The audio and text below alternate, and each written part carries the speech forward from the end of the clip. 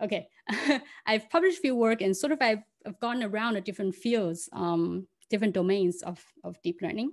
I started using neural networks really early, before it was really working, before the term deep learning really came about.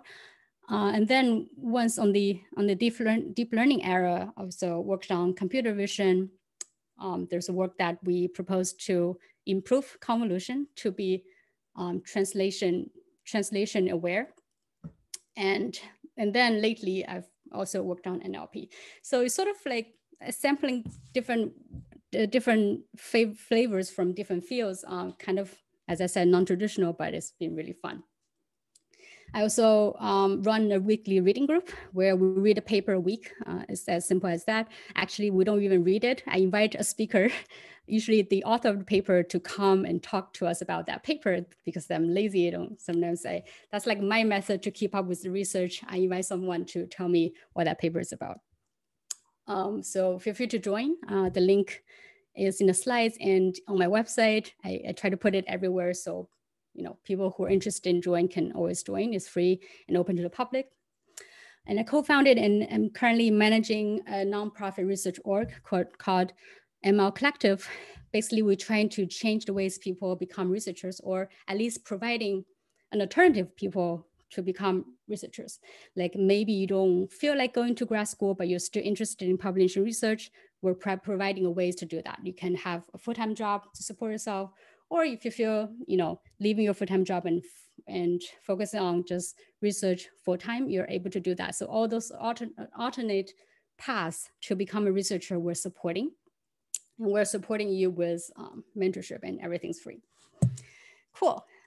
Let's get to today's content. Basically, we're talking about NLP, natural language processing. So what is natural language processing? Well, very plainly, it is the understanding of human languages, of course, using tools in computer science and machine learning. And interestingly, maybe if you're working on computer vision, you would think first few problems you would think about would be, image classification and object detection. So all those, what I call summarization problems, meaning you look at some data, you're trying to make meanings out of it by, summarize it into, say, a class, or some notions to describe this image, a concise notion. But interestingly, if you're working on language, you almost like the first problem you would start thinking is producing that language. Somehow, if you are studying language with machine, you would naturally think that, okay, I will be interested in training a machine to produce such language. Of course, in image tasks, you have such things. You have GANs, you have generators, you have generative modeling.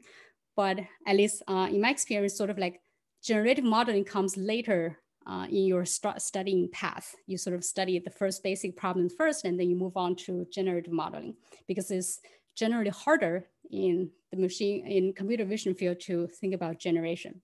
But in language field, not that it's easier, but somehow it comes more natural to people's mind that if you're studying this, you naturally think about, how do I produce language with machine? So that's like maybe one little difference. Also, at the same time, you want to solve all the tasks in NLP, and there are like thousands of tasks in NLP, like translation, like question answering, like making conversational bots, all those application areas and problems in NLP. So now that you've probably like heard a bit of computer vision from the previous lecture, you might wonder, how is it different working in NLP versus working in computer vision? Say as a researcher?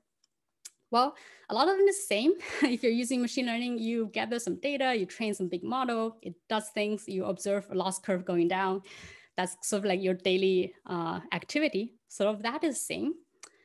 There are slightly more work to process text data, just because in vision, we're lucky that images come in RGB or some other color map format, and they're already exist in a number, right? That you can easily do matmul, which is the most popular operation you have in deep learning. So they're already in a format that you can do matrix multiplication. They're already in a format that you can just feed into neural networks. It's slightly different with text. They come in in a string of characters, and basically you have to make sense of it, how to make computer able to read the text. So there's slightly more work to process text data and learn ways to process such data. You probably would try to get more familiar with probabilistic notions, because I think the starting of NLP, people already are thinking about questions of like, what's the probability of a sentence? What's the probability of words? So the notion of statistical modeling and probabilistic sort of exist early in people's minds, where of course that's sometimes the case in computer vision as well, but not as much, I would say. Partly because when working with language, we are dealing with tokens in a discrete world, and just very easy to think about, okay, for all the words in the world that exists, if you add them up, the probability should be 1, and then each word should have a little probability associated with it. So the notion of probabilistic modeling and statistics sort of like exists in your mind more often than if you're working on computer vision. And as I said, because they are discrete symbols, and because they are sort of harder to process, to feed into neural networks, you probably learn a few additional things to make text work in a neural network friendly space. So what I mean by that is, what neural network likes is that everything comes in as a float number, so that they can do matmul, matrix multiplication. But text doesn't come naturally in that format, so sort of have to do a few things to do that. So neural network like that because it's fully differentiable, it's easy, there's no sampling. But in text, you encounter the break of differentiability very often, so you have to come up with sort of workarounds to do it. So that's like a few differences, but as I said, most of them is the same. So as I said, because text doesn't lie in that space yet, instead of continuous, it's very discrete. So first question we would find us facing is that, how do we process text? So at the bottom, it is a string of characters. So what's the first thing we want to do is we learn to use a tokenizer. There are many tokenizers existing these days. You can pick anyone you want to use. So basically what the tokenizer does is that it takes a string and it breaks it down to tokens. Tokens can be words. In this case, say the string is a sentence that says, my dog's my best friend. And you will break down to each word. And actually, I forgot to add here, but the period would be a separate token. So that will be a tokenizer. Another possible tokenizer will be character level. So maybe M is a token, Y is a token, the space is a token. So it depends on how you want your model to understand this string of data. You will pick a tokenizer that fits this data and fits your goal. There are many tokenizers you can choose. There can be character level, which means you just have maybe 26 plus some period and comma and space, and a couple bit more, maybe 50 vocabulary size. And there's UTF-8, Unicode, and the most prominent one right now people are using more very often is what's called byte pair encoding. Basically, it starts from character level and try to merge characters together to become a token. So instead of having, say, M and Y, probably like my would be a token because it's used very often. So based on how frequently it is used in language, how frequently it is seen in language, probably FR would be one token because it's appeared very, very often in different words, and like TH, things like that. So it's byte pair encoding is kind of like a middle ground between character level and word level. Okay, so let's say we tokenized the string, and let's just assume for simplicity here that we're using words as tokens. So now we're given a string, now we have a bunch of words, right? That's the job done by a tokenizer. Now what do I do? Because machines still cannot understand words even as a token. So how do we represent words so that machine can understand it? Well, a very direct sort of thought is that you can represent words as discrete symbols. And in deep learning, you probably have seen from the previous lectures that we love one-hot vectors. We love representing discrete things in one-hot vectors. So for example, this is an example that people often use, motel and hotel. there are two words. They can be represented as one hot representation where only one of the dimension is marked 1 and all the others are being 0. So which dimension, it doesn't matter. It depends on how you sort the whole vocabulary. But say motel will be represented this way and hotel will be represented this way. Okay, so I have a question here and feel free to type in the chat. So what do you think the dimension of this one hot vector is?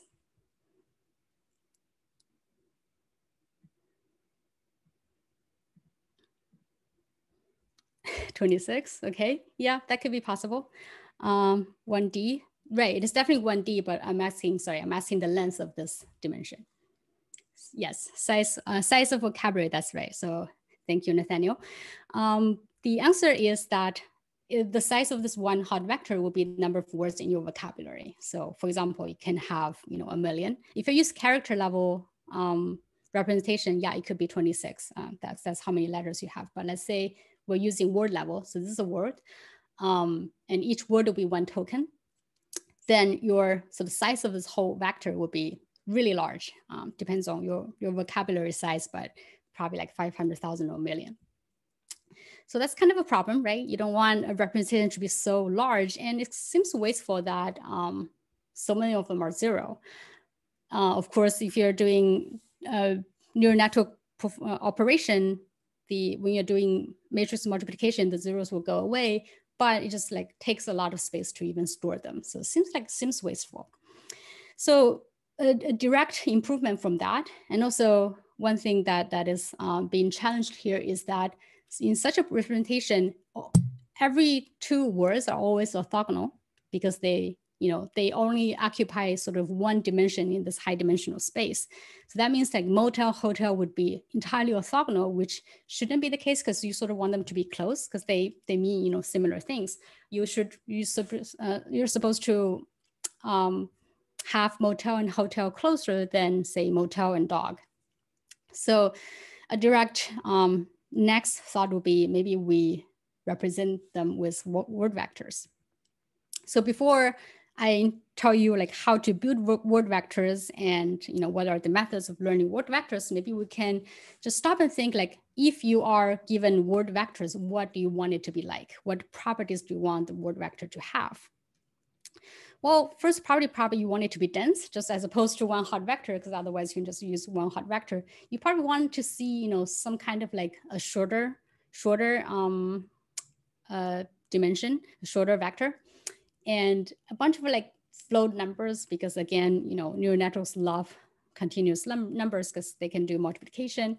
So just like, this is totally imaginary, but if I were to build a word vector, probably I would want to see something like this. So you want it to be dense, and you probably want it to be meaningful, because why else are we building word vectors as opposed to discrete symbols? Meaningful in the sense that because they're vectors, now they exist in some high dimensional space, and all the words exist in the same high dimensional space. So if you somehow project that space into a lower dimensional, say in this case, 2-dimensional space, and you can visualize them, because we have difficulty visualize more than 3-dimensional. So let's say this word is represented by this is like 9 dimensions, but we project it into 2 dimensions, and we project every word into the same 2-dimensional space, and we visualize them. Probably you would want is that all the similar words or tokens, in this case is words, like all those about months, about numbers, years, all the things that have similar meanings, are grouped together. So that would suggest that this is a meaningful space that you've constructed. You probably want that. And another interpretation of meaningful is that you've probably seen this in news before, that proof that the word vectors are really working is that you can do math with it. So basically you can have king minus man. That would equal to queen minus woman, or plus. So they have this vector relationship in the high dimensional space.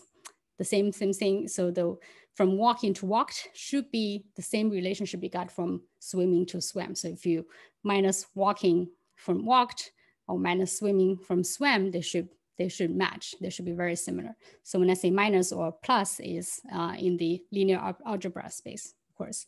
So with high dimensional vectors, you can do that. So the math should make sense. And yeah, the projection should make sense. So that's the thing that you sort of want a word vector to have. So with that goal in mind, we can start learning how to make such word vector possible. So one of the very prominent method out there, you probably have heard of, because the name is very catchy. It's called word2vec. It was invented somewhere 2013. And it is a framework for learning such word vectors. There are many other frameworks out there, but this one was quite successful. And it was quite easy. So there are 2 ways proposed in word2vec to learn such a vector. So let's take a look at what they are. So you can see that these 2 pictures are basically just a flipped version of one another. So the first one is called continuous back and forth. Basically, you're trying to predict a center word by using the word in a small window of the center word, the neighboring words in a small window of the center word. So why are we predicting words all of a sudden? So I thought we're trying to build word vectors. Well, the things, if you want to learn anything, in this case, you want to learn a representation of words, you have to give it a task to learn. That's how machine learning works. They need a task, they need an objective function, they need a loss function so that they can use gradients to learn things. So basically you're trying to come up with a smart task that by learning the task, they would automatically learn a representation that makes sense. And the representation in our case is we want a vector representation that has all the properties that we discussed earlier. So the task that word2vec came up with is one of these tasks, whether you are predicting the center word from the neighboring word, or you do the other way around, you predict all the neighboring word from the center word. So one is called continuous back of words, the other is called skipgrams. So it doesn't matter, they work, I think, approximately similar. Just for simplicity, we're gonna use skipgram, that is, you're predicting all the neighboring words with the center words to illustrate how word2vec is trained. Okay, let's say we're doing this. For each center word, we're trying to predict all the neighboring words. So remember how I said that you have to sort of like think things in probabilistic terms. So this is like first probabilistic equations we're gonna come up with. I had a teacher in my grad school and who taught me that whenever you're teaching, whenever you're showing equations on a slide, make sure you make them really big so that people can see it clearly, and make sure you annotate them really well, tell them what each letter means, and make sure to tell people that don't be afraid of the equation. It's just an equation. If you fear them, they can probably smell your fear. So don't be afraid of them, be brave, and they will in turn to feel for you. Just some funny anecdote. So this equation seems a little bit intimidating, but it's okay, we can break it down. So now we're thinking of everything in probabilistic terms. So I have this picture right here. You guys see when I mouse move? Yes. Okay, cool.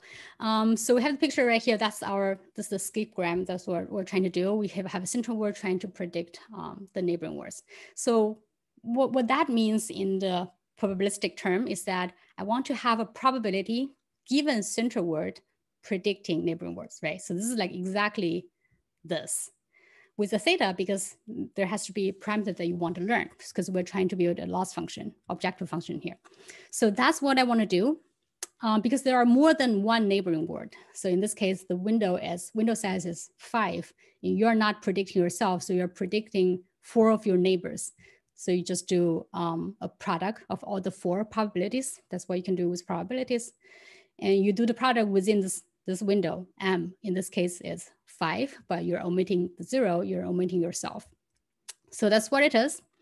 And you're learning not just for this single word, but you're learning for all the words in your database. So again, another product of all the possible T's. So T is going through the whole passage.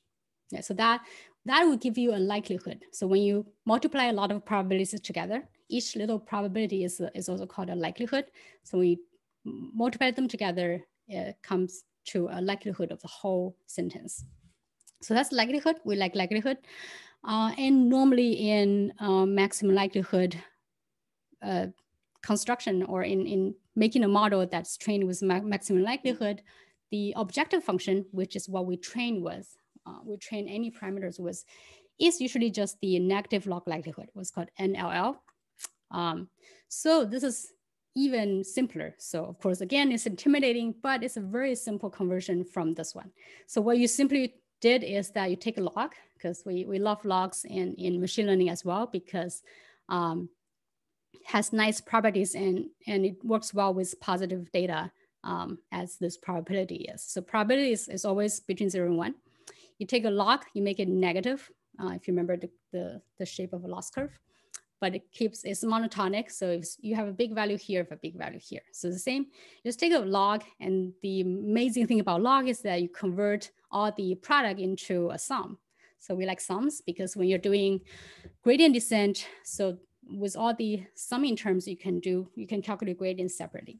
So this is a very simple conversion. You add a log, boom, you have a log here. You converted all the product to a sum. And you simply like put an averaging term here because you want your loss to be within a bound. It's just easier to manage so that a longer sequence and a shorter sequence wouldn't be out of scale in terms of the loss they produce. So this will be the loss that you would want to optimize. You put a negative because you want to minimize the loss. Well, it's the same, but in machine learning, you sort of are used to minimize objective function as opposed to maximize, but it's just a choice that people made early on. Doesn't change anything. You can easily maximize an objective. But let's say we are minimize this negative log likelihood. So we're trying to train with this objective in mind. It's a loss, so you're trying to minimize it. If you're imagining how you train it, you would hope to see like a curve going down. So that's your loss. Cool. So seems like I've got everything except for, wait, what is this P, right? We're just like saying that we want to model the probability of center word, given center word of the neighboring word, but what is the P? Should I build a model with it? So that's the one remaining missing puzzle in this equation. What is the P, the probability? Well, here is like the innovative part that we people inventing word2vec came up with. So they designed two vectors for each word. So there's a vector V if it's a center word, and there's a vector U if it is a context word. So when you are a word in a passage, sometimes you're center because you serve as, when the T is at your place, you serve as the center word. You are the sort of predictor. And sometimes you are a neighboring word of another center word. So that decides on, so that would decide which one of these vectors you would use. So each word has two vectors. And the smart math that people inventing word2vec has came up with, saying that the probability of a center word to predict a neighboring word, or so the probability given a context word to predict a center word, context word. Oh, the probability of giving, sorry, so C means center because I mistake it as being context. They both start with C. So probability of center word, given center word predicting the neighboring word or context word, which we use O for some reason. So this is the same as this that we're trying to model here. Is gonna be the exponential of dot product, exponential block product. So this whole thing. It doesn't matter, right? This is something they designed and it worked. And if you look closely, it makes a lot of sense. First, you have a dot products. So this is a very popular thing that people do in, at least recently in language modeling and in machine learning. People love dot product. It's a nice property that just tells you, if you have two vectors, it just tells you how similar they are. The larger the value of the dot product, the larger the probability that they are similar. So it's a very nice measure of similarity. So that's why people love dot products. So you're doing a dot product of these two vectors. Only remember that if you are the center word, you'll try to use V. So because that's designed to represent center word. And if you're not a center word, you will try to use U. That's the only difference. So that's your similarity, but you sort of want the similarity to be bounded. Like if I have a high similarity, if I have a high dot product, does that mean that I'm very similar to you? Or is that not high compared to everyone else's similarity? So always when you're designing a measure, you want to normalize it. So this is a normalizing term, basically everyone else's similarity, right? And I sum them up, I I normalize with, I use it to normalize my similarity. So this is a normalizing term. Again, a very common thing you see in machine learning. They're also like, you're always trying to normalize things well, so they are within scale. And exponentiation is also something very popularly seen in machine learning. We like exponentiating things because it makes everything positive.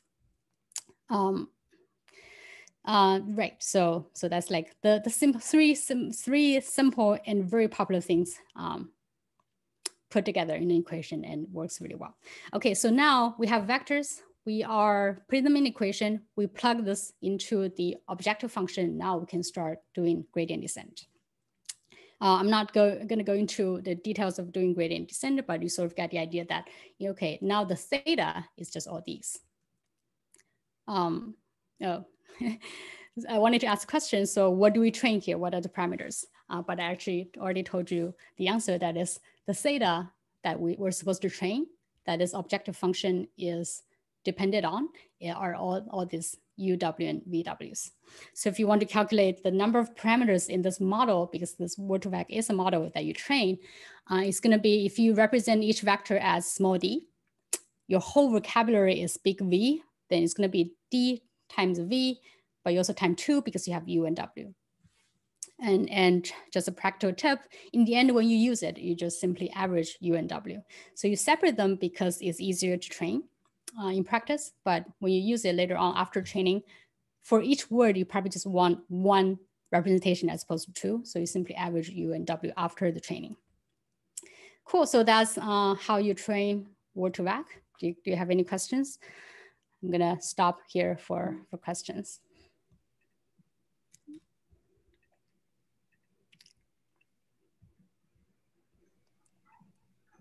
Hey, Rosanne, there are some questions in the chat. I can read them. I can see the chat. Okay. So, okay. So one student is asking about what theta represented in the equations.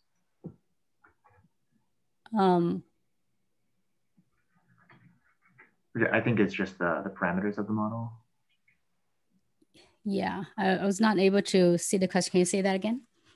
What is the theta representing in the equations? Yeah, so that would be right. That's the question that I was about to ask. So great, you're probably posting that question ahead of me. So after all this, I was going to ask, like, what do we train here? What's the theta? So the theta will be just the U, all the U and Ws. It's a lot of sort of unintuitive because usually you think of theta as the parameters that are, a small number of parameters. But remember, everything in deep learning is big, so you can have the whole vector, everything in the equation is the theta, right? There's no other things. So basically this is a good model that all you train are parameters and there's no data or anything. So that's why you train. Cool. So we have a couple questions in Q&A. Mm-hmm. So one is, could you go over UW and VW in UW or VW? So yeah, so basically we basically like made the true vector for each word. Let's say you have a whole data that has lots of words, my dog's my best friend. You just give my a U vector and V vector. You give dog a U vector, a V vector. Initially, you can initialize them to be all zeros or just random or one hot, however you like. Probably not one hot because you want a dense representation. You want the small d to not be the size of V. But like you initialize them, just say that, okay, now this is your vector. You are the word dog, right? So now you have two vectors. You're in charge of these two vectors. And I'm gonna train these two vectors as I go through the whole text. Every time I see dog, or every time I see dog as a central word or as a neighboring word to someone else, I'm gonna update your vector. So in the end of training, after you go through the whole text, maybe a few times, you're gonna have those two parameters of that word updated. And the end, what we obtain out of this method is that each word now in your vocabulary has two vectors. A vector can be, of the size 300 or something. That's what people like to use. But that's what UW and VW here is. We have a good question in the chat. How does this method deal with homonyms? It's in Q&A. Yeah, sorry. Yeah, it's in the. If you click on Q&A in the bottom bar, it'll pop up more questions. How does this method deal with what? Like the math? Homonyms. So if something is spelled the same way but has different meanings. Yeah, it does not. It does not have a way to deal with that. So that's the thing. This limitation of word2vec. It does not also disambiguate word senses. Like if you have the same word but it means differently, it's going to have the same vector built because of how it is spelled that way. Yeah, that's a good question, and that's the challenge that word2vec would not solve. And of course, later, spoiler alert, it's going to be solved by BERT or context-aware representations. But word2vec is going to be purely based on how it is spelled or how it is tokenized. If you make bank a token, and even though bank have many meanings, it can be the place that you withdraw money from. It can be a river bank. But because it's spelled like that and it's made one token, it's going to have one representation. So yeah, it's probably the average of both of its meanings or more than one meanings. But that's a good question. We have one more question in the Q&A and then a raised hand. Do you have a preference? Okay, two more. Depends on when you want to get back to the lecture. Oh yeah, sure. So I can see the question saying, since we are using the surrounding words to create some weighted flow representation of came across different sized sentences, wouldn't each word have a limit to how many surrounding words we could use to determine its meaning? Different size sentences. Yeah, so that's a design choice that you make up front. So you maybe want to say, I want my window size. So that's like a window size decision hyperparameter. Maybe I want my window size to be 5 because it makes sense because all this within the whole context, the whole text database data that I have seems like any sentence is at least 5 long. But of course you would come up with, you encounter a sentence that has only 2 words, then it would be a problem. But there's a simple workaround that you just mask the remaining 3 as 0, and it doesn't affect the learning because if they're all 0, everything is 0, the gradient 0. So them being 0 wouldn't affect the training. So there are like easy tricks you can do after you make a decision of how big your window is. But the decision of how big of a window you want to use should be like sort of informed by what kind of data you have. So if all your data is like 2-word sentences, you probably don't want to use a 5 as a window size. But yeah, that's a great question. Whoever's raised hand, feel free to speak. Hi, can you hear me all right? Yes. I just had a question for natural language processing as. Sorry, apologies. I accidentally turned off your ability to speak. Okay, can you hear me now? Yeah, you also have a background music, which is amazing. Okay, sorry about that. I'll make it quick so the music doesn't deter. Okay. But I had a question for NLP as a whole. Do you know of any people who are trying to kind of widen the scope of it in terms of having it work for other languages, or is it kind of strictly right now an English forward endeavor? Yeah. Because I can see how bias will come in with this in the future, but then since English is such a big language, which doesn't mean that, it shouldn't be tried to, implement other languages with it. But what are your thoughts on that? Do you think that right now is the bias something that's, detrimental, or does it really matter? I don't know if the grand scheme is the correct terminology for it, but for what's trying to be accomplished, maybe at least for you or just for the collective, if you will. Yeah, that's an awesome question. Thank you so much. I can't see your name, so sorry I didn't see your name. Oh, okay, thank you so much. Yeah, it's an awesome question. This is a question really just for any field, right? Any field, you sort of start with something, and everyone, if one person started that field with that thing, everyone's gonna come in and trying to naturally work on that thing. So yeah, English in NLP is very prominent. Almost, I don't know, I don't have the exact number, but I would say like 85% of energy of researchers are put in trying to understand English. that can be changed by just having more researchers out there speaking different languages. So that's why, again, diversity of the field is important. Again, why I am building up my whole career around trying to increase diversity of the field. Yeah, it's the same bias we see also in face recognition. You know, more data came from white male, so the system learned to just recognize white male much better than colored persons. Right. In English is the same. Yeah, language model is more successful in English probably than in any other language, other than probably Chinese, because you also have a lot of researchers speaking Chinese and trying to build Chinese language models. And in the end, it's like who has the most researchers, who has the most resources, will try to develop models in that little domain. So yeah, this is definitely a problem to be aware of. There are many great efforts that I've come across trying to, you know, direct people's energy and people's attention to less spoken languages like African languages. There are great initiatives doing that. Definitely check it out there. Sebastian Ruder, someone that my friend is like sort of aware of a lot of those initiatives, and he's of course a very well-known figure in NLP.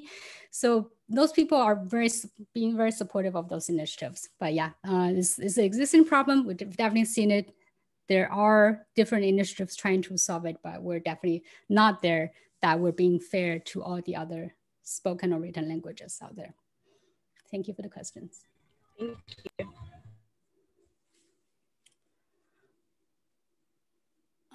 Okay, so I saw another question. Maybe I'll try to get to this one before we move on. How does a model able to classify, interpret, and differentiate between context word and center word? That's a great question. So the whole thing is that throughout the training, let me go back to this. Throughout training, every word gets to be a center word and neighbor word, because you're basically just scanning over the whole corpus of your text. So that's how the whole training works. So here I'm only showing a snippet, right? This could be my dog is my best friend. So is becomes a center word, but as you're scanning, so the window like moves across the whole text, the word dog would get to be someone else's neighbor and get to be the center, and get to be the neighbor of many different words. They all have a chance to do that. So that's why both of the vectors, center word vector and context word vector, are being trained. That's an excellent question. Cool, I think I'm gonna move on. So let's say we train that, right? Seems like we've got a, we've got an objective function. Gradient should just work nicely, because across the whole equation, there's nowhere we break continuity, nowhere we break differentiability. So gradient should work nicely. Gradient descent will help you train this vector. And it is very successful. It is a very successful method. In the end, after training, there's a site that you can basically play with a pre-trained word-to-vec with a lot of words. And you can see that they nicely cluster together from different notions. And you can easily query a word and find the most similar word to that query word, and it makes perfect sense. So that's like sort of ways to validate that you've obtained a good representation of the words. They cluster together while the similarity sort of matches. There are different like ways to explore this word-to-vec explorer, different ways to explore different spaces in the whole high dimensional space. I think I saw a question early on in the chat asking how to project into a lower dimensional space. There are many ways. You can do PCA. The very popular way these days is called t-SNE. But basically it's just some simple math to project the higher dimension to a lower dimension and try to pick the low dimension to be the most determining one. But here, yeah, whenever you're viewing something in two-dimensional, remember that it was existing in a higher dimension. It is projected here. So based on the method of projection, sometimes it would not make that much sense. So sometimes you would try to run it a few more times if you're doing t-SNE until you probably find a very successful or very sensible direction. So yeah, in this visualization, you can see that things also make sense. They're close together. If your one word it's just a plural of the other, and it seems like the direction also sort of matches. Not sure if exactly they're close, right? From this one, so it seems the other way though. Yeah. Well, the whole model is trying to learn many things. So we just spotted maybe a little bit imperfection here. So from banana to bananas is this upward direction, but then from pineapple to pineapple is going the opposite direction. Kind of interesting. Cool. With that, I will sort of like, that's it with the word2vec section or learning word vectors section. So are we there? And we just spend enormous effort trying to learn word vectors. Now with each word, we can have a dense representation of it. So are we there? So far we figured out how to represent the very basic unit in NLP, that's words. And after the whole learning, we probably got ourselves a huge matrix that is of 1 million, say that's your vocabulary size, times 300, say that's your dense representation size. You got yourself a huge matrix. Basically, it's a whole big lookup table. Now with any word, you can find a 300 sized vector to represent it. But is that it? There's some problem with it. It is a static representation, meaning that it is trained, it is fixed, it is there, it doesn't adapt itself. So as the few questions that you guys raised, if it's a homonym, if it's a word that has many senses or many meanings, it won't be able to differentiate that. Also, it doesn't adapt. If like 100 years later, this word now means slightly different from before, this representation will be outdated and you have to retrain it. So it doesn't adapt with the context, with how it's being used with even time. So kind of problematic. And at the end, we are right now just figuring out how to represent word, but what about the rest of language? Language is much more than just a collection of words. There's a structure, there's how you say things. Even for the same set of words, if you rearrange it differently, probably, you would be saying very different things. So what about all the rest of it? How should we model that? Because to be able to produce or understanding or do anything with language, you should be thinking about modeling all the rest on top of the words. So what I'll say here is that word vectors is a very good start, basically by converting words into a dense representation or numeric representation. It now allows any practitioners to start building models. So with computer vision, it's easy. So the data come to us with RGB values. We can already start building models on top of it. So now we've spent all the time just to convert each word into basically like an RGB-like representation, but now you can start building any models with it. Like you've probably learned convolutional neural networks, you can try doing that. You can try all kinds of model architectures. So here is where the fun starts, because now we have representation, you can really just stack layers on top of them and try to design loss functions for your specific task. But what models and what tasks? So later of the lecture, this part of the lecture we'll go over like a few possible models that you can build with this representation and some tasks you can think about doing if you're trying to work in NLP. So one stark sort of difference of NLP versus the other field is that it has a lot of tasks. So if you think about your learning language, there are just so many things you can do with language. You can try to model a language, that is, you're trying to have a generator that generates language as a human would. And there's translation. You can work with more than one language and try to find one-to-one mappings of each other. There's question answering. There's conversational AI that's building a bot that speaks to you.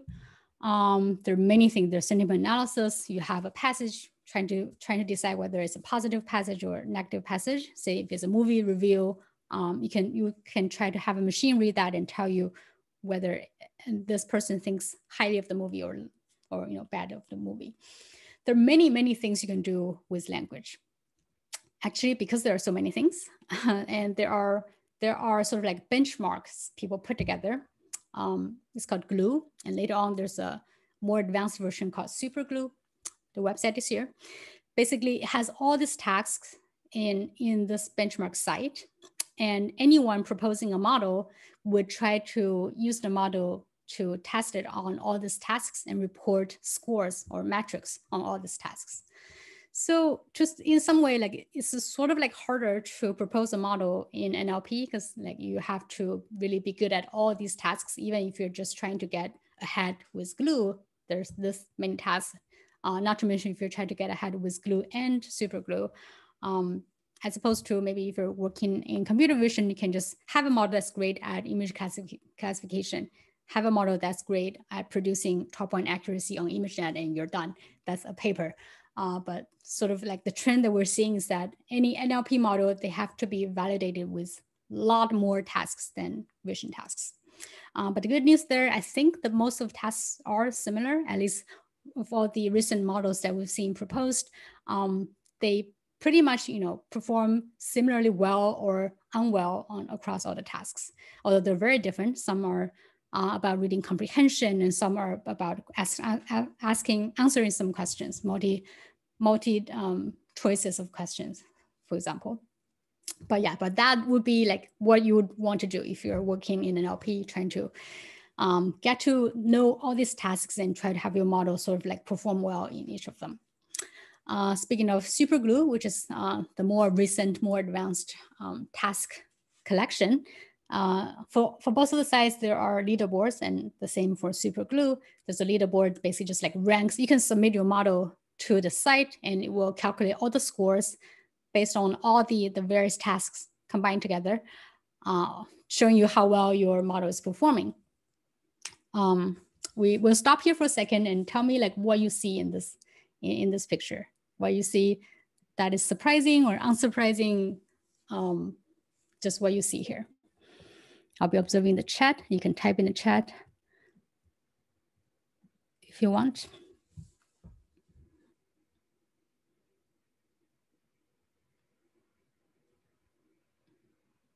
And by the way, this just happened, I believe, a few days ago. It was not like this a few days ago. A lot of Roberta, yep, that's true. But the really thing here is that human baseline is here. So when they started this leaderboard, they established a human baseline. They probably, I don't know, but like ask a few humans to perform the task themselves and make their scores here. And for the longest time, no AI models were able to beat human baseline. I think, I could be wrong, but I think this just happened a few days ago that number 1 and 2 are now models instead of human baseline. Kind of a very important moment in human history, I guess, or at least in this small domain of tasks that we have machine there outperforming human in terms of all these tasks, understanding language and doing all the things with it. I don't know, it can be surprising or not surprising after you've seen so many news about machines beating human at, chess and Dota, and probably it's not super surprising that they're beating us at language. But at the same time, sort of like language is a thing that we have, right? It's not math, you can't do it with calculation. So I don't know, depends on where you stand. You probably have different emotional reacts to it. But yeah, that's the thing that I was trying to allude to. Cool. So we have all these tasks, like hundreds of them, thousands of them. I want to focus on part of this lecture on one task that's sort of like, you've probably see it a lot. It's called language modeling, and it's making a lot of progress. And also it's a task that's really simple. You're just trying to produce language. It's like in GANs, you're trying to paint a picture. And that says a lot about a model. If a model can produce language, that's just, represents sort of a base understanding maybe of that model of language. And all the GPT-2, GPT-3 models that we've seen out there belong to this task. They're trained basically to do language modeling with a very simple objective. That is to predict the next word. So language modeling is the task of predicting what word comes next. If you want to write in math, again, don't be intimidated by the math. It's just, symbols, same as the natural language. So this is the same thing again, but in math. Say if you have a sequence from x1 to xt, that's how long your sequence is. Those are the words or tokens. Basically, you want to predict what the next word is, meaning you want to have a probability representation. Again, probability really comes heavily in NLP. Of the next word, given all the previous words. So that's what you're trying to do in language modeling if you're trying to speak in math. Yeah, that means a text generator. If you are training it well, you should have a text generator. You have a model that knows what's the most probable words after, then you can generate that word, and then you put that word back into these conditional term, then you can generate the next word. So you can keep going, and that's how all the advanced language models these days are working. Cool. So it is a text generator, but also at the same time, it is also a model that assigns probability to a piece of task. Why do I say that? Basically what I mean is it is a model that can give you this probability, conditional probability, but it's also a model that can give you a joint probability. So this just basically saying that what's the probability of this sentence? Say, my dog is my best friend. Is this a probability of like 95% or 20%, whatever that means, right? Of course, people have debates over like, what does it mean if you say how likely or how probable is a sentence? But let's say we have a definition on that. And this is a model that's able to tell you that. This is how probable, how likely this sentence is to be seen, like maybe in the wild world, or how often or how likely you're gonna hear this sentence, basically like that. So this will be a model that's able to give you that. Because you can do it with the simple math, because if you are following this Markov assumption that each word's probability is only given by its previous words, then this joint probability is basically just a multiplication of all the word probability from word 1 to word 2 to word T. And of course, except for word 1, all the other words are conditioned on their previous words, but basically it's a multiplication of all of them. Or in a very more concise representation is a product of all of them. This is the same as this one. It's just written in a more concise form. And see, our model is able to give you that. So that's why our model is able to give you this joint probability. So that's basically explanation why it is a text generator, but also at the same time, a like probability assigner, whatever you want to call it, but like it evaluates how likely your sentence is. Also this, just so you know, is also called an n-gram, or in this case, a t-gram, because the length is t. Before deep learning, almost all language models are generated or are built with an n-gram. So n-gram just basically says, if I have n tokens in a sentence, I want to know the probability of that sentence. So that's your n-gram. And I should have probability of any phrase or combination that has n length. So it was a very sort of like brute force method for language modeling back in the days. You just have a huge table that documents everything you see in this corpus was the like 3 gram of everything, every possible 3-word combination.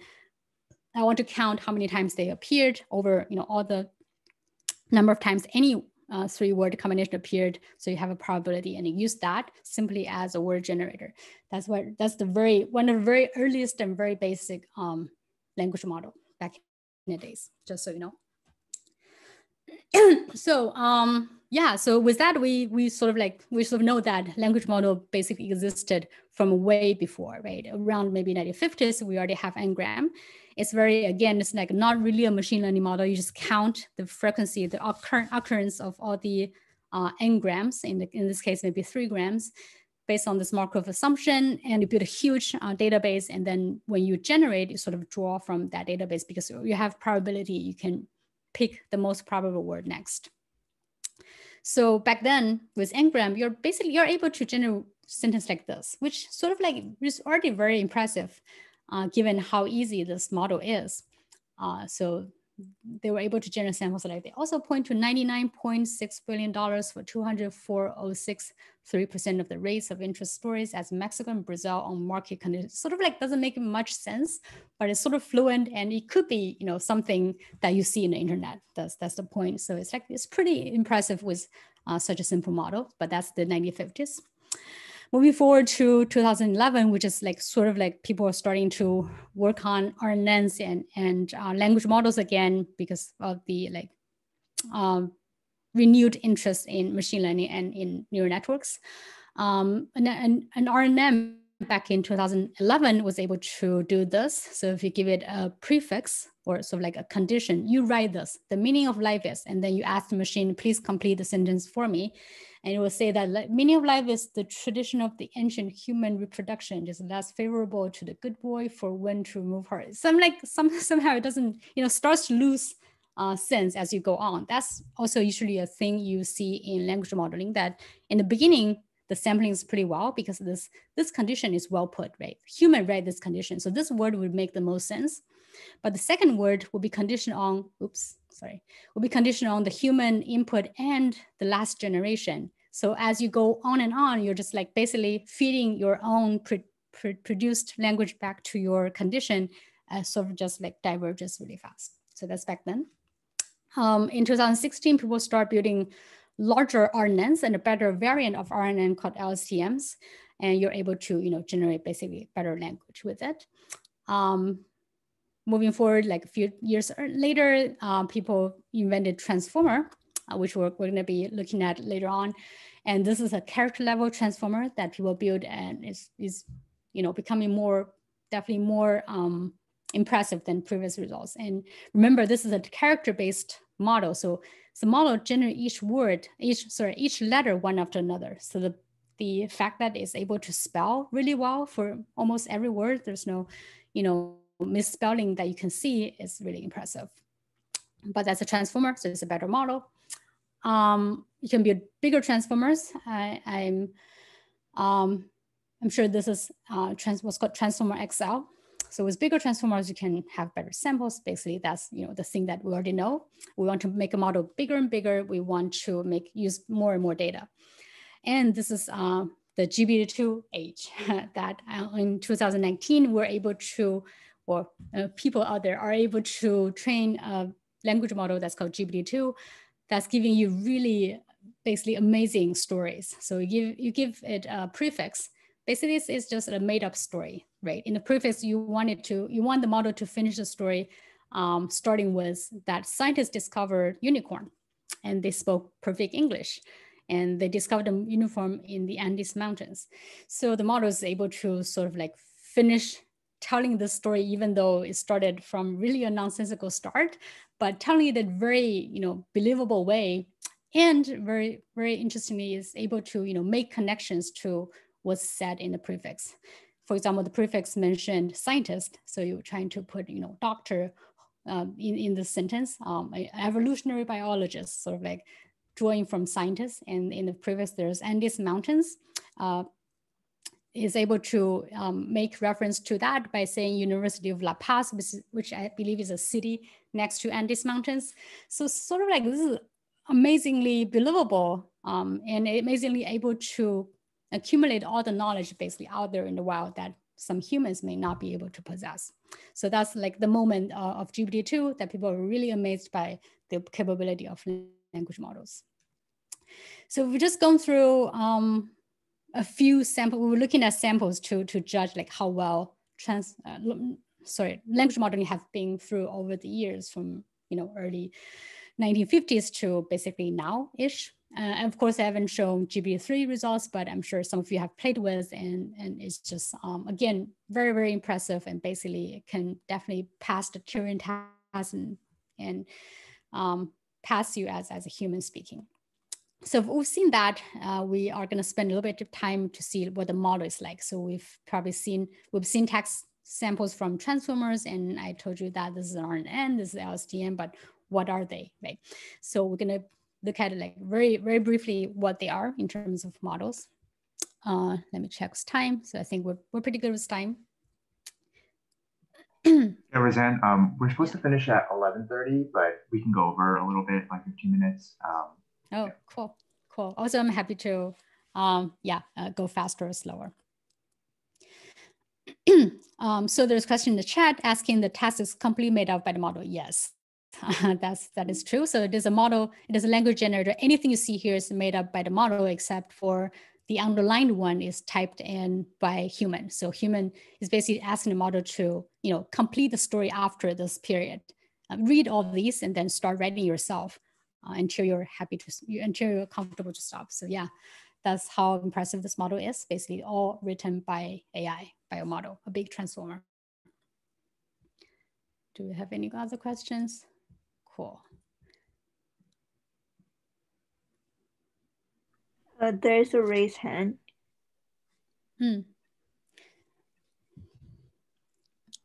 Hi, can you hear me? Yeah. Yes.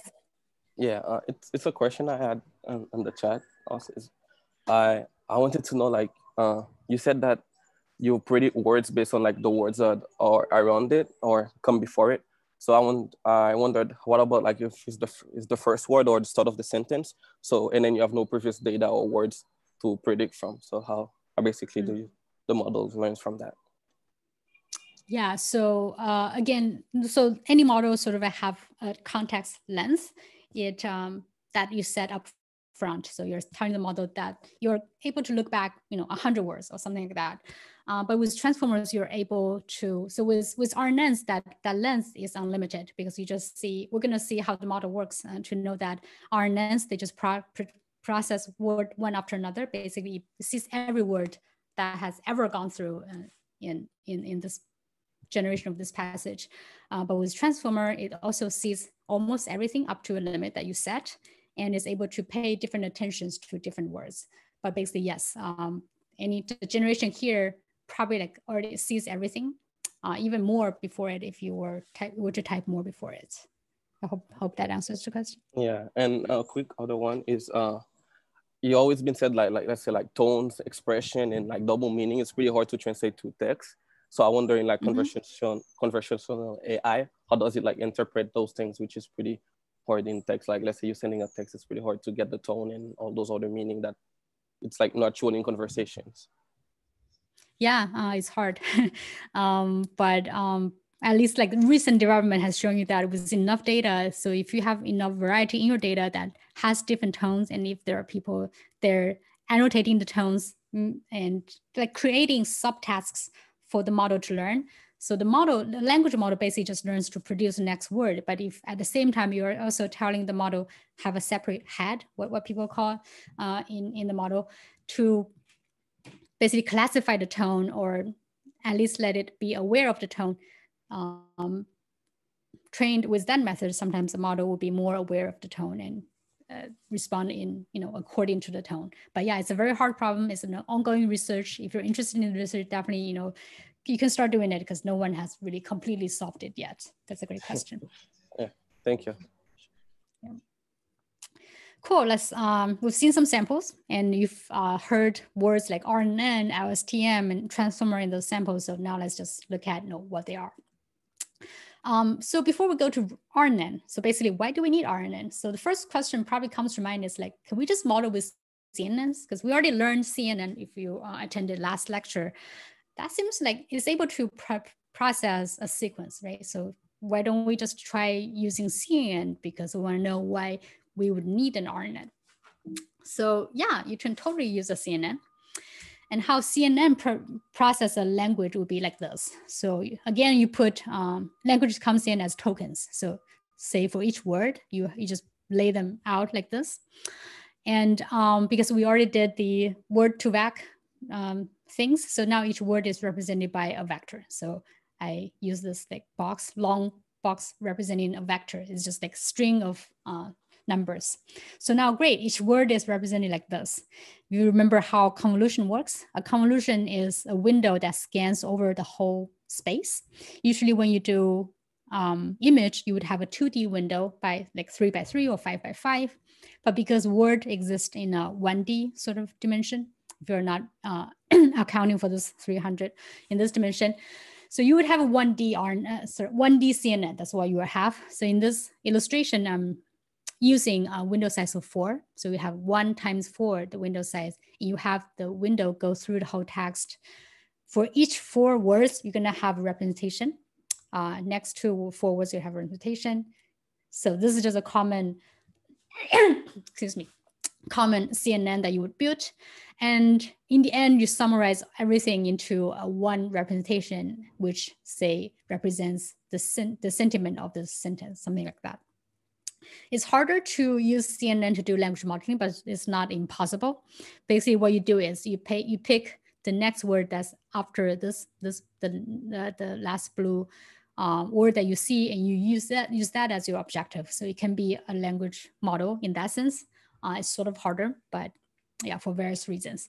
But yeah, of course, you can use CNN already. You don't need to learn any fancy new model. You can already start processing text with a model that you're very familiar with. So yes, but of course there are limitations of it. That's why we want to come up with new models. So the limitation here is that it's a fixed length input. So one thing that you probably know with CNN is that everything comes in has to be the same size. With image, it's easy. You can basically just resize every image into the same size, say like 224 by 224, without losing much information. Of course, if you downsize an image, it's blurrier or some information is lost, but it's like sort of okay. And that's what people do when they build a model on top of ImageNet. The first thing they do is they convert each ImageNet image into the same size, say 224 by 224. But with language, you can't really do that. If you subsample languages, you're totally breaking the language apart, and it's not learning the right thing. So really, we need a neural network that can process any lens input and be okay with it. So that's how recurrent basically came around. So recurrent is a structure that is able to take inputs recurrently, which is why it's called recurrent. You can consider it a regular neural network unrolled in time. I'll explain what that means. So you have the same series of words, right? But then every time only one word goes in, as a neural network would do, it converts that word into a hidden state. We call hidden state, but basically there's a layer in the neural network that converted to something else. Maybe I plot this longer because usually the hidden state is bigger than the original input. So you have a hidden state, you just do this. So this one line here is just a very normal feed-forward neural network. It can be an NLP, right? It can be convolution, whatever you want. But then what comes after it is that you put another word in, at the same time you put the last hidden state in. So now it's the same neural network. You are using it another time. So if you're trying to program it, you can imagine a for loop, right? You first process this word. Now you're processing the second word, but using the same parameters, same model. And you're feeding the hidden state you got from last time into it. So each time it takes two inputs, one from your word, the other from your previous state. So you might ask, like, what do I do here? Here seems like I just have one input, that's the word. Well, usually you would have a hidden state that is H0. I didn't plot it here, but yeah, you would have an input. It can be initialized as all zero or just random. It will learn to be more and more sensible. So you do this for every time step until you reach the end of the sentence that we're going to process. So this is very nice because it doesn't matter how long your sentence is. And one important thing here is that the weights are tied, meaning like every time you use this model, you're using the exact same weights as before. Because if it's untied, if it's all different, then it again cannot adapt to any lens. Only because it's the same model, you keep using it, you're basically like unrolling the same model over time. That's why we say unrolled in time. So that's how a recurrent neural network works.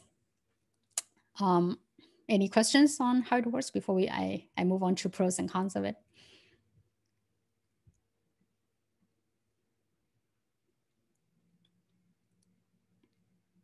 Cool. Yeah, sort of easy. You just like look at one word per time. Seems like makes sense, right? When we hear a speech or we read a text, probably we also read one word after another.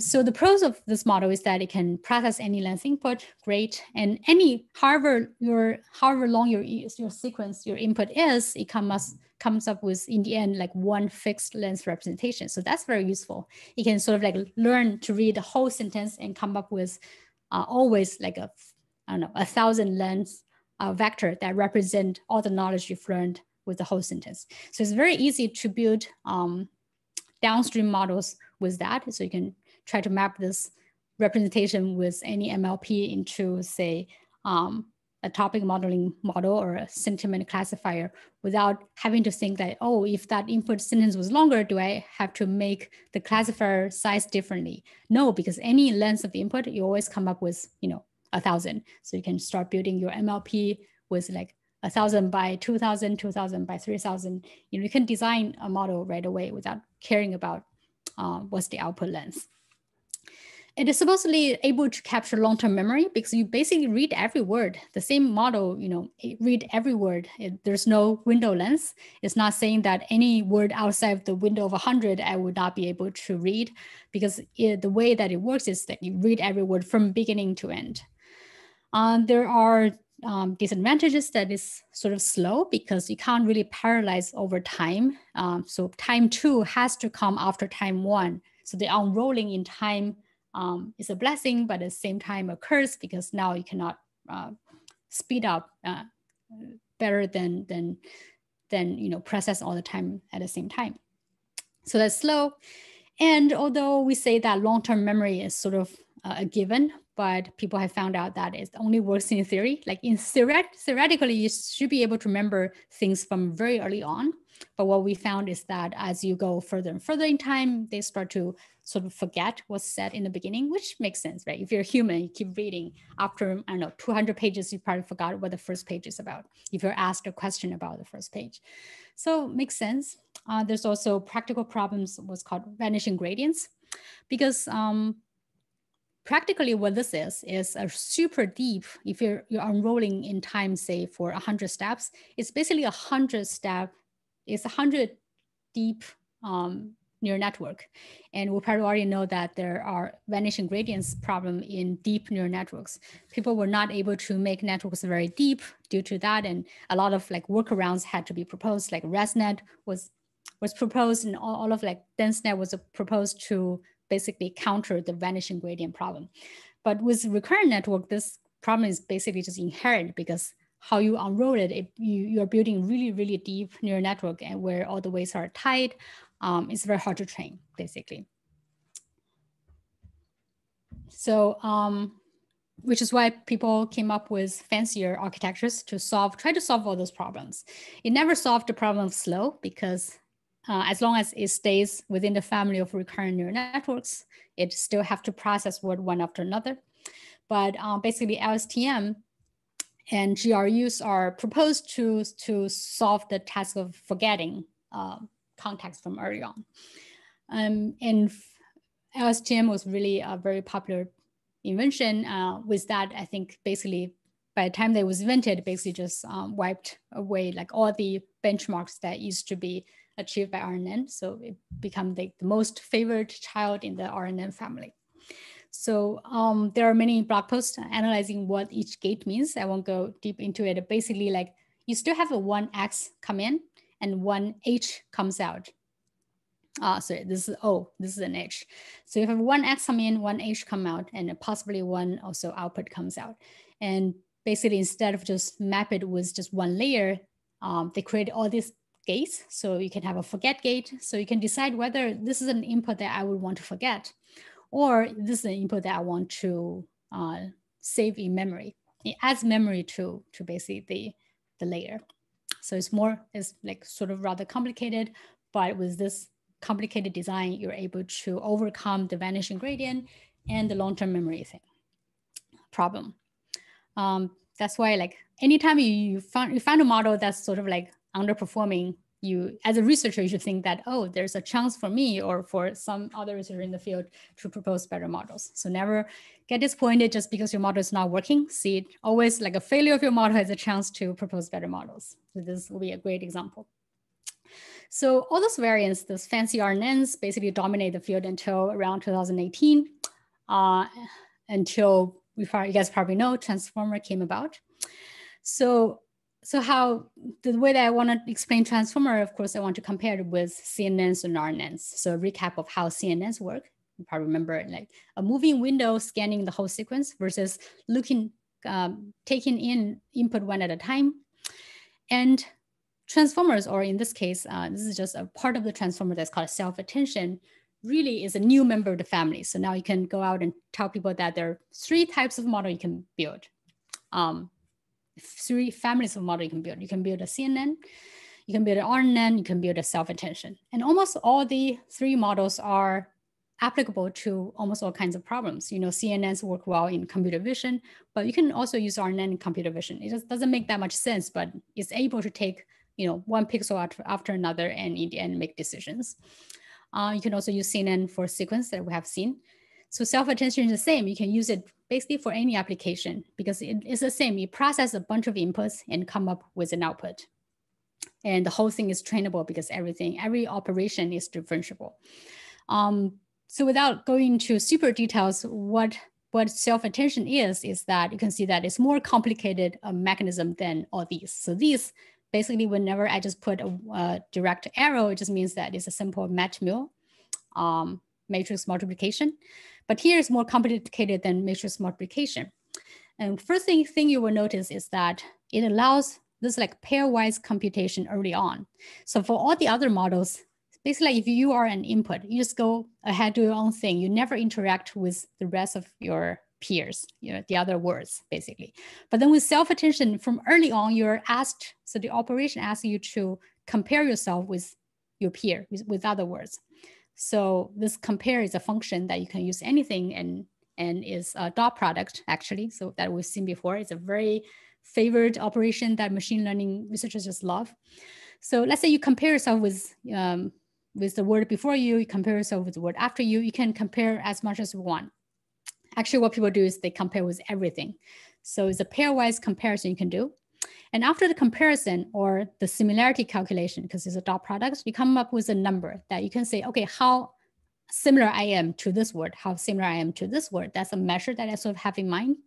And then I multiply their representation by the similarity. So this is a multiplication. So I'm sort of like taking part of their representation just because I'm similar or not similar to them, and then add it to my representation. So this whole process is very beautiful and makes a lot of sense that I'm building my representation not just based on my previous representation. That's all the previous models are based on, that my later representation is based on my previous representation. But here is my later representation is based on my previous representation and everyone else's previous representation. So it's a very beautiful design, makes a lot of sense. Totally changed the field with this simple change of the architecture. And amazing thing is that, so I already talked about, it allows early pairwise interaction. It is multiplicative, so that's also one thing that is able to change. That is like there's a multiplication here. So if you recall all the other models, there's no multiplication of activations. So you, of course, every process you multiply yourself to the weights, but this is the one architecture that allows a multiplication of activations. So after you, so this is your input. After your comparison, this is an activation. You're basically multiplying two activations together and come up with something. So it allows the multiplication to exist in the model. That's probably like one of the reasons that is successful. It is permutation invariant because you're doing pairwise computation. You don't know this word is before you. You just know that it's a word out there that you want to compare to. It is both a feature and sort of a bug. So later on, people proposed positional encoding to overcome that. So because they want the model to still know like where it is in this sentence. So, but this is a feature of self-attention. It doesn't know where each word is. Basically, it sees all the words as a collection, like a bag of words. It is very parallelizable because the same thing you do with this word, you're doing with other word, we're doing with this word. It doesn't depend on like this word has to be processed before me or something. So it's totally parallelizable. That's amazing. Allows you to train a faster and faster models. And as we see later on, that basically all the great success stories out there with big models is just the ability to train with large data and train really fast. And also it makes intuitive sense if you think about it. Like, of course, when I read this word, I kind of want to know like whether it is referring to any other words, like the attention, the idea of attention that is paying to the other words makes intuitive sense to us. And you can easily visualize the attention because it is an actual attention. There's a number that you can come up here. So this, after the comparison, there's a number. So you can visualize it. And also the authors of the paper, that's called Attention is All You Need, provided a notebook that you can just play with attention. So for this sentence, the animal didn't cross the street because it was too tired. So this it is paying attention to every other word, and you can see that it is paying more attention to animal. So it knows that this it is an animal, and its state, like too tired, is also paid more attention. So it makes the model very interpretable, at least more interpretable than any previous models. That's also a very nice feature of self-attention. So self-attention is basically the very important building block of what we know later as transformer. So transformer is basically self-attention, but making it more complicated. Now you have multi-head attention kind of here. And they add a bunch of like normalization, residual connection, which is like here, and a feed-forward network and all those things. So when you're in the space of designing a model, this is like a Lego game. You're putting all the pieces together and try to see which one works. But so they tested this Lego piece, and it worked really, really well. And it is proposed, of course, in this paper called Attention is All You Need, probably the most popular paper in the last, from then till now. Like no other paper has achieved a better citation than it, because it's such a revolutionary model type that changed the whole field of NLP. So with this model, it is able to sort of like open the whole era that's called large language models. So before the invention of transformer, people were playing with RNNs, CNNs, and actually people are already playing with self-attention, but just not in the whole transformer block. And those things all has its own drawbacks. So it prevented people from really building really large models, doing things really fast or able to process all the big data. But with transformer, basically people are able to build really, really large language models. And by large, this is what I mean. So this is basically a snapshot of all the models that we've seen from, say, February 2019, all the way to May 2020. Different companies are trying to propose different models. So you can see the release date as kind of close to each other because everyone wants to compete with each other in building larger and larger models. And though the table is telling you is that across the time proposed by different companies, you can see the model size getting bigger and bigger. So this is a number of parameters. This is like never been seen before, this level of parameters in vision or in any other tasks. Because in NLP, you have so many text data, which I put here. So that's the amount of data they use to train this model. They are all, the training times are all in months. And of course, depends on how many GPUs you use and how much budget you have, but it's just massive, massive training using massive data and are able to build a model size that's never seen before. 1.5 billion, that was, super surprising until later on. Of course, with GPT-3, you have 175 billion parameters, just a lot. And it's able to, of course, process more and more data. I got all those numbers from their paper. Some may be different.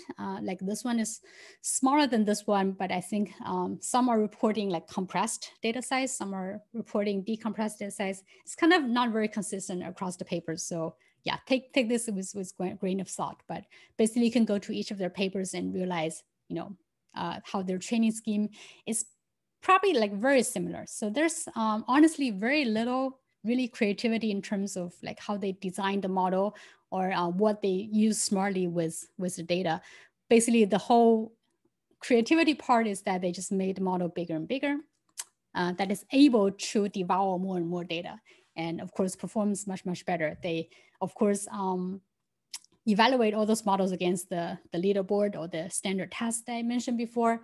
And also all of them are language models, so they're able to generate language. So you can basically just see for yourself, look at the past and know how well this model is. If it can pass you as a human, if you can't tell whether it's generated by a machine or a human.